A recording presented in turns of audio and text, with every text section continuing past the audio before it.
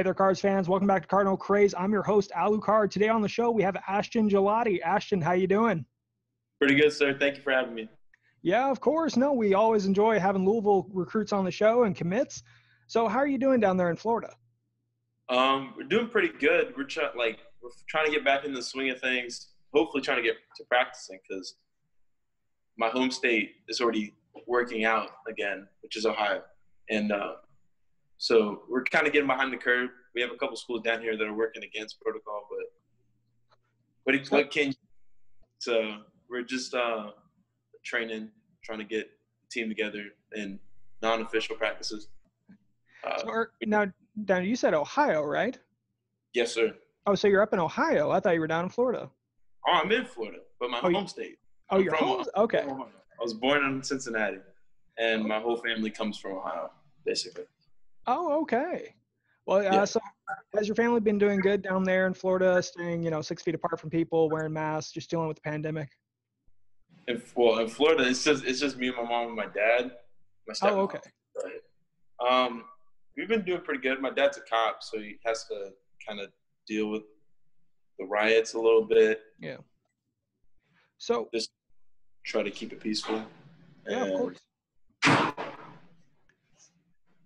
Sorry, that's my mom walking in. No, that's all right. Hi there. So one of the things was I wanted to talk about the coaches that recruited you. Now, off camera, you told me that Mark Ivy and Coach Dennison actually were the ones recruiting you to Louisville. So the Cards fans are not very familiar with the personality of Court Dennison and Mark Ivy.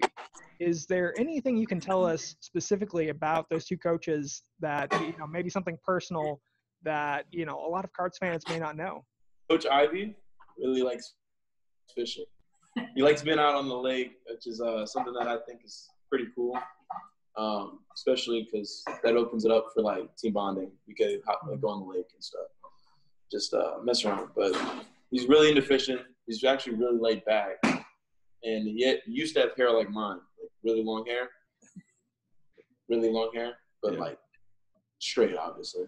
But now, has Mark Ivy been down to your house or even Court Dennison been down to visit you and your family?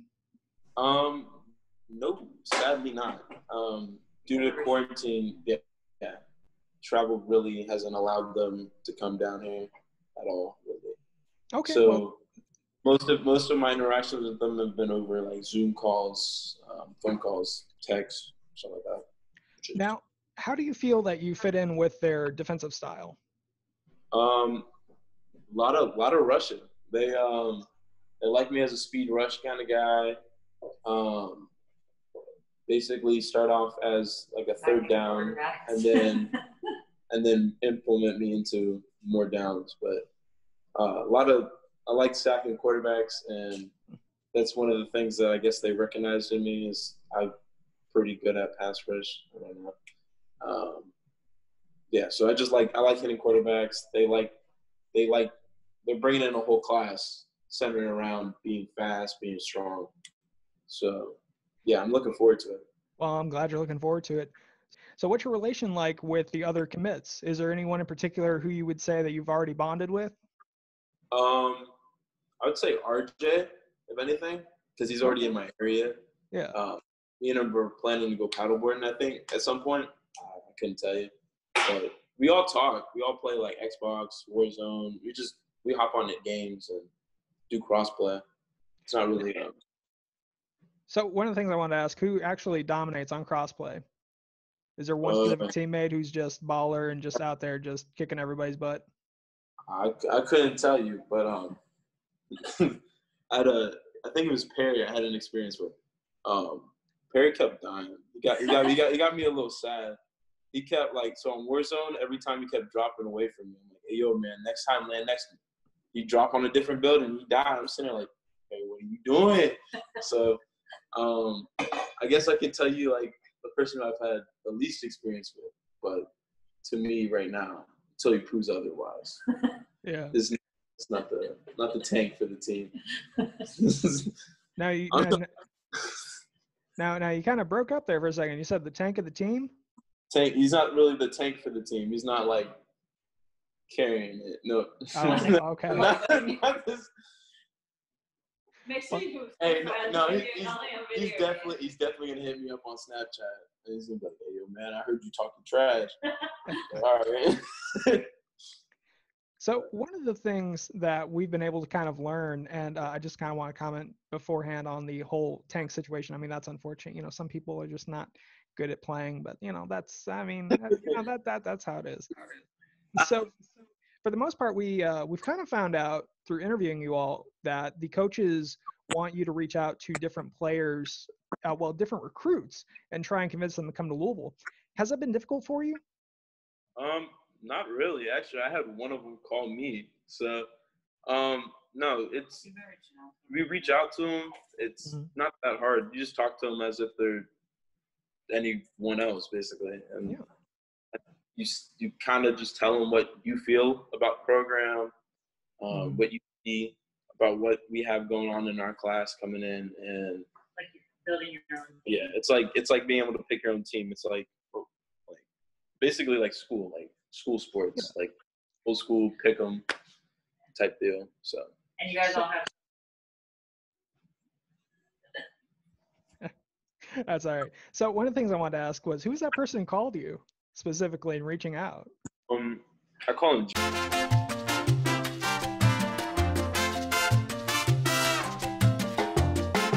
Like, you guys are gonna how Victon said, you guys are gonna, break the internet, essentially, just, having all these different people committing immediately. All right, so we're gonna get back into it. So I wanted to ask, what's it been like moving from Ohio down to Florida? Was it a hard transition for you?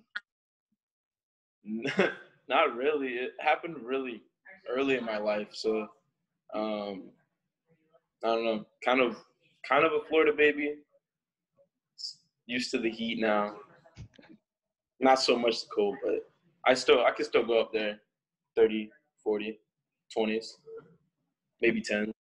So yeah. So for the most part, you can still go back up there, and you'd still be able to, retransition back into your home state. Yeah. So let me ask you, coming to Louisville, was that kind of was that a thrill when you got the offer? Yeah, actually. I was actually like, I almost had like an instant gut feeling. I don't know. I just had a pull towards the school. The location being so close to where most of my family is, it makes it really, I don't know, easy, like a nice fit, basically. Yeah. Like, even if, like, let's say something happens with my family, I'm next to them. I can always go say hi, or they can come see me. It makes them coming out to games a lot easier. So. Oh yeah, most definitely. So what'd you think of Lamar Jackson being on the front cover of 2021? I know they just dropped that trailer today. Now, do you feel like that's going to be a good incentive to a lot of the recruits, showing that the MVP of the NFL played at Louisville? Oh, yeah. Actually, a lot of kids in my area are, like, interested in Louisville just because of Lamar Jackson. Mm-hmm. But I'm praying he breaks the Madden curse.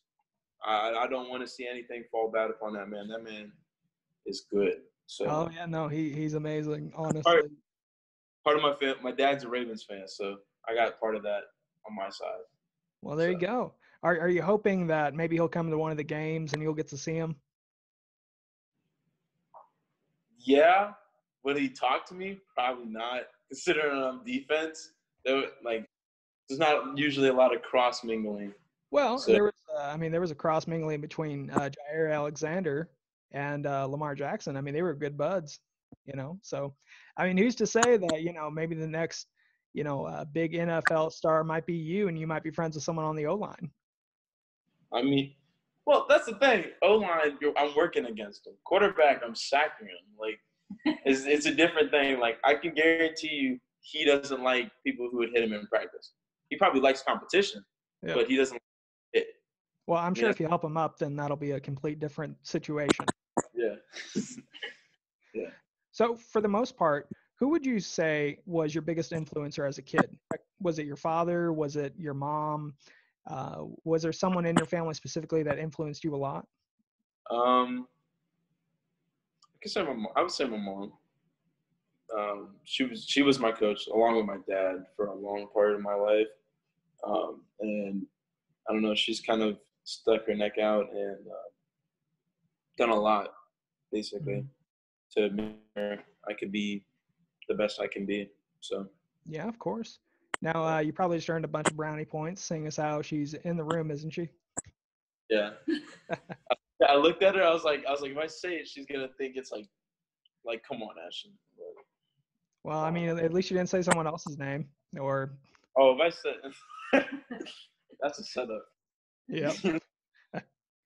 So, tell me, what jersey number do you want to go after, or have the coaches promised you a specific number for defense? I would like to keep my high school number, but the likelihood, considering again I am DN, of getting number 9 is highly probably not gonna happen. So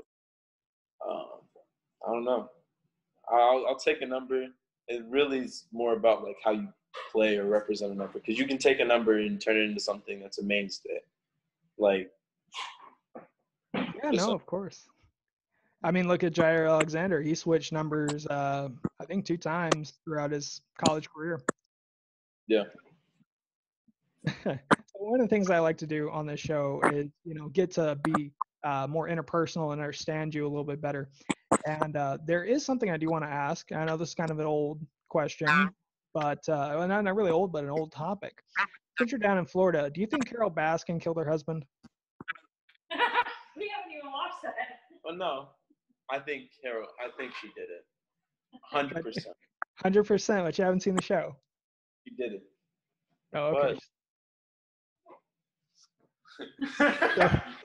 My friend's just looking at me on the couch yeah. So for the most part, what would you say is your favorite Netflix show? Actually, it's gonna sound weird because it's something not from my time, but I'd say Community. Community, okay. Yeah. I don't know. Something about the show kind of stuck with me. It has good, just a really good writing, with really good cast. I don't know. No, you don't need to. They don't need to know that. That's fine. I know, but the guy who makes the cartoon that you like, he also made that. That's true. Okay, well, yeah. No, that's the guy. Still, they have the guy who made Rick and Morty on it. Oh, okay. He's the writer for it. Yeah. So. Okay, so all right, so you're a big Rick and Morty fan, eh? Rick and Morty. Anime. Some sort of anime, yeah.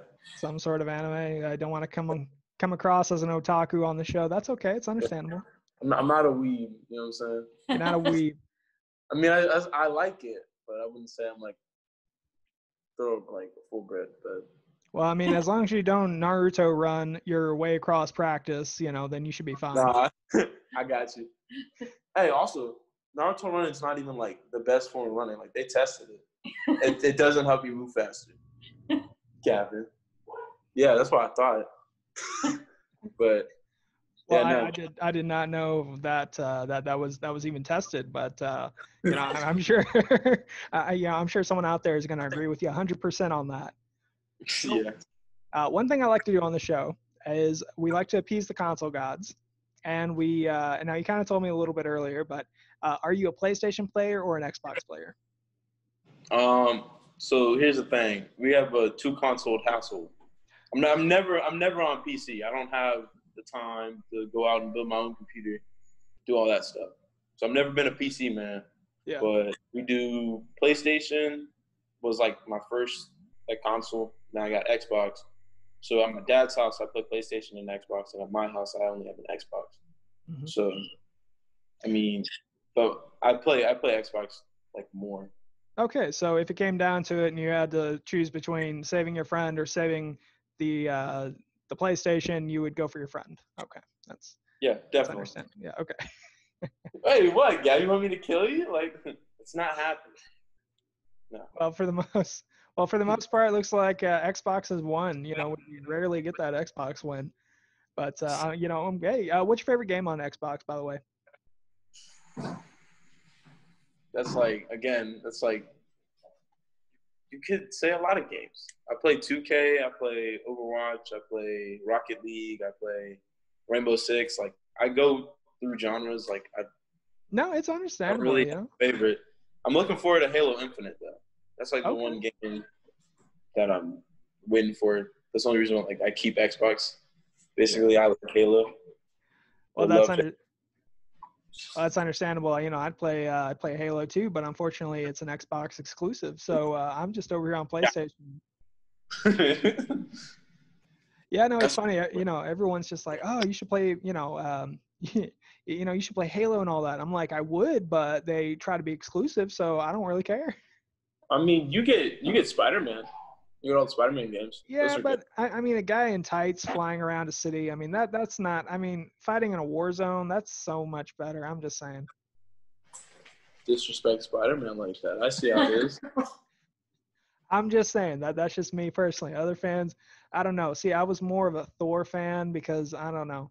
I mean, I can see that. Yeah. Yeah. I mean, like especially like in the movie when he got really fat and depressed. No, not then. My mom's a big Chris Hemsworth person. Oh, she is. Okay, so she didn't like when he got all depressed and just. No. No. Oh, she didn't like No, she much prefers the ripped version. Yes. Kevin, no. No. Well, I hope that doesn't make you feel awkward. No, we go to all the Marvel and DC games on the opening night, and so you can see me. She does it in theaters too. I'm used to it. Well, hey, you know, now you got the benefit. The movie theaters aren't even open. They get to. But now she gets to watch Chris Hemsworth movies at home, like Extraction. Subtle plug. I just plugged it on accident. Well, I mean, you know, if you want to just get her a VR headset, just put in the movie and then just put her in a different room, you know. Go in your office. Okay, have a great day. I'll be here perfecting my Jedi mind. My Alexa started talking. Oh, it's a good thing to know the government's listening right now. All right. Gonna be Insta-famous. All right, so has your school talked to you about going back yet, or is there still a big restriction down in Florida? I'm not too familiar what's going on down there. I mentioned it before, but we're not allowed to like go to school really at all. Oh. Like, as of now, we're suspended, but like they have a plan for us to go to school twice a week, and the rest is online, which I personally don't like. I don't like online classes. I like hands-on kind of things. Mm-hmm. No, I know I'm getting to it. And then practicing, we go back July 27th, right? 26th, July 26th, which is kind of late. 2 weeks prior. Yeah. Well, yeah, so do you have plans on graduating early and enrolling in Louisville in the spring? Yeah, I already like set up. I'm on track to do an early enrollment. So you already enrolled. You're already enrolled in Louisville for spring. I'm already enrolled for spring football at Nice. Louisville. So is there anything you can tell us about Court Dennison? Kind of like how Mark Ivy, you said that he used to have long flowing locks of hair and now he doesn't anymore. Is there anything kind of interesting or unique or weird or something that, you know, you've kind of noticed about Court Dennison? Is he very serious? Well, I mean, we can start with basic facts, which is he's from Park City, right? Mm-hmm. He's golfs a lot, but also he doesn't let me know too much, so I can't hold anything against him. Okay. So I don't have anything like super like Ivy. Like I don't have anything that I could pull up like that. Yeah. No, he seems like a good guy actually. Well, whenever you get to Louisville, just get some dirt on him, and then we'll talk again and have another show. I got you. All right. So, by the way, did you see Zen while he was down in Florida? No. No, he went to some remote beach to have kind of a workout situation with some of his friends for, I think the weekend or maybe a week. I'm not sure what his time frame was. I didn't know if he was going to meet up with some of you guys and actually see each other face to face instead of waiting until the actual, spring to officially meet. Yeah. No, you guys are going all up for official visit in December. We're all going to an official visit together. So that's basically, I think that's going to be the time where most of us meet each other face to face. But besides that, yeah, no. I don't know where in the state he was, but I don't think it was close to me. Well, maybe they just hit him up and ask him why the heck he didn't come visit you. And why didn't you invite me? He'll probably apologize profusely. He's a nice guy. All right. Well, for the most part, Ashton, I appreciate you coming out on the show and telling us a little bit about yourself and allowing us to get to know you. Personally, you know, we've actually been hearing that you're kind of a dark horse when it comes to all the recruits. And that kind of specific meaning is, you know, that you're actually a lot better than what people have evaluated you as. I mean, I don't know. I guess I'll let work show for it when I get up there, but I don't need stars to be something. I don't need. He won the Palm Beach Post Award. That's not the thing. I know. Stop. You didn't say that. My mom brags for me. That's part of the reason I don't talk about it. I don't feel it necessary. Okay. Like, I don't need fame necessarily. I just like football. I love football, but. Mm-hmm. Well, one of my co-hosts, Trace on Cards Hive, he's actually a really big fan of yours. He actually thinks that you were one of the best recruits that have already committed. And honestly, he is very excited to see you play this coming season for your senior year, if some highlights come out or, you know, if it's televised at some point. But for the most part, you know, I'm starting to become a bigger fan of yours, even though you play Xbox. So, you know, I won't hold that against you. Thank you. All right. Well, for the most part, Ashton, I appreciate you coming out on the show. And tell your mom thanks for coming out on the show as well. Really. Hi. All right. Well, anyways, for the most part, I hope you have a good rest of your day and stay safe. And tell your dad that thank you for his service. And for the most part, we'll talk to you later. Okay. All right. Go Cards. Thank you for having me, sir. My bad. No, you're good. Have a good day. You too. Bye.